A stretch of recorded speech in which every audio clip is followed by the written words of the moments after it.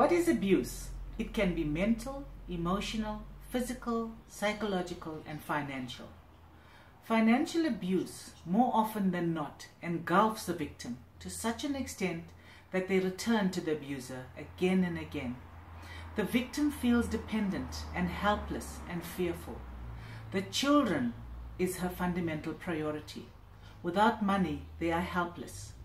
An abused woman never speaks out because of the shame and the fear. Why? Family, friends, and associates won't believe her, or the abuser will take away the financial support. At Sekwanele, an organization that was started by abused women for abused women and children, we aim to help the abused put an end to this violence. We help empower them by providing them with skills to find better jobs, to find a job and become financially independent. We assist them with skills development.